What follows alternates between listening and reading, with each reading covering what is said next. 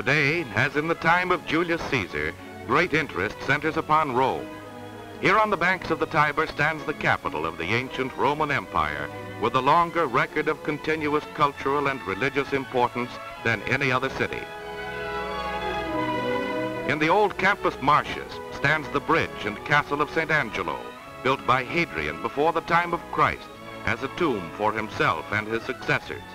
Later it became the medieval citadel of Rome.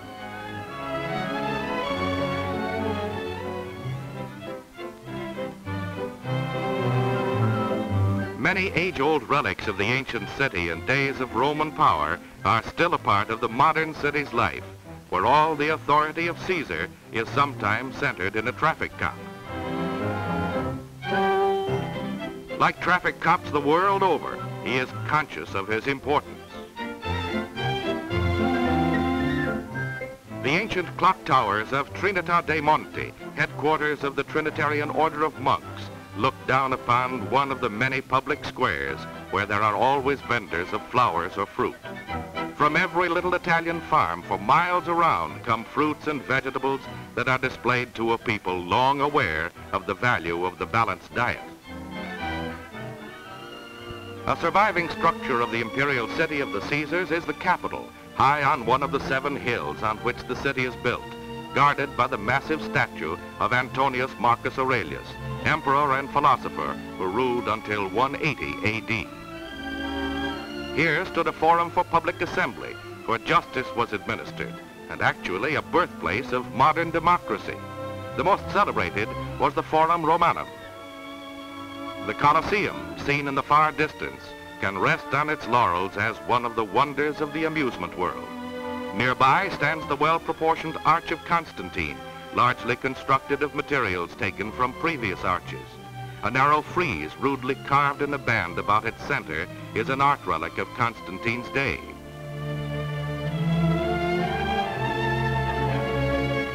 The huge amphitheater could seat 50,000 people to witness sham battles, gladiator contests, or pagan rites.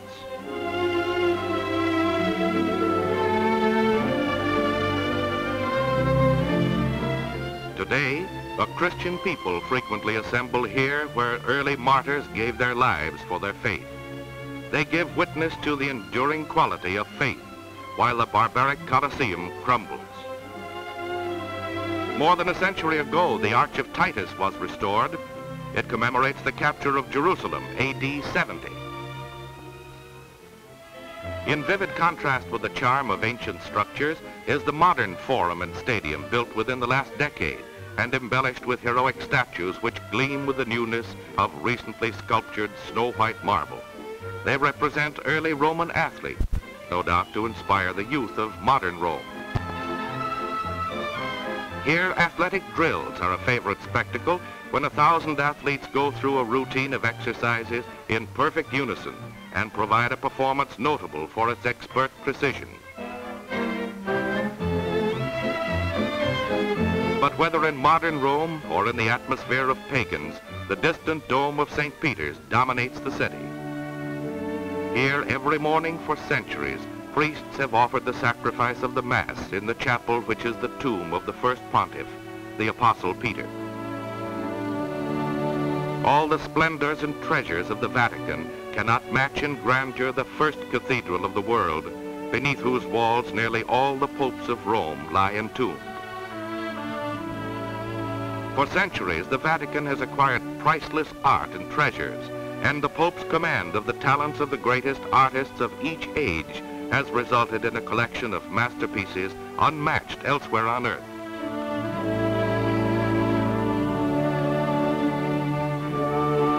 The majestic beauty of the Basilica of St. Peter's is completed by the splendid piazza which gives access to it.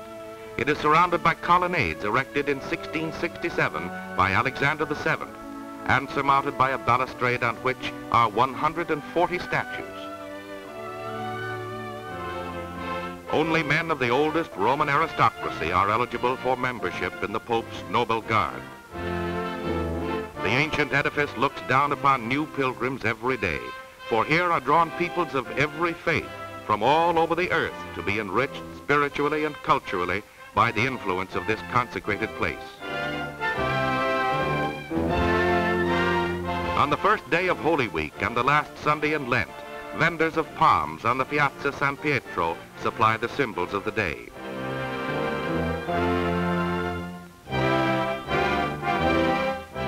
Beyond the ancient walls of St. John the Lateran stands a showplace of modern Rome. Italians are reminded of turbulent history in the imposing monument erected to Victor Emmanuel II, first king of Italy. He was responsible for the annexation of papal states in the unification of his kingdom, and though a devout Catholic, was excommunicated, the rift between the state and the Vatican remaining until recent years.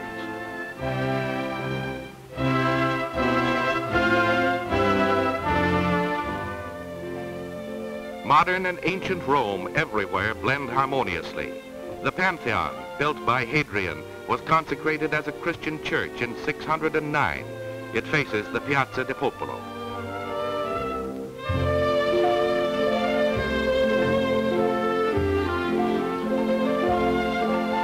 A colorful touch characteristic of the streets of this city are the vendors of sweets with their gaily decorated donkeys.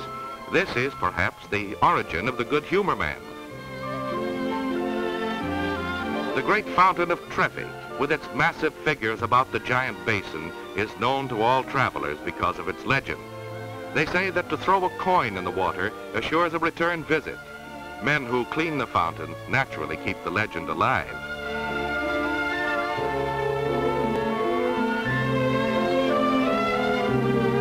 Everywhere throughout the Eternal City, landmarks of the past are on every hand. The suggestion is inescapable that if history really repeats itself, Rome can ignore all setbacks of the moment. In this area, formerly city slums, archaeological excavations have brought to light endless proofs of past glories. Approaching the Piazza della Sacra, the Via Nazionale runs through the heart of the old city. One of many modern fountains stands in the center of the piazza, fed by the same springs that once supplied the ancient city. Jets of sparkling water fall on beautiful naiads in a perpetual bath.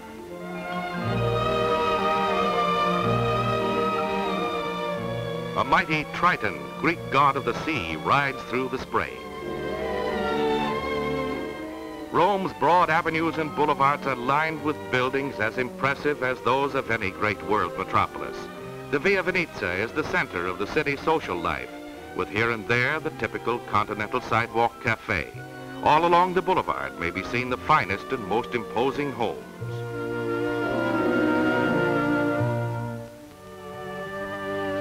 Now the cloak of night falls upon the eternal city, and Rome gains a new magnificence and dignity. St. Peter's blazes in honor of a saint. With a long record of continuous importance to all the world, Rome can suffer more than one decline and fall, only to rise again.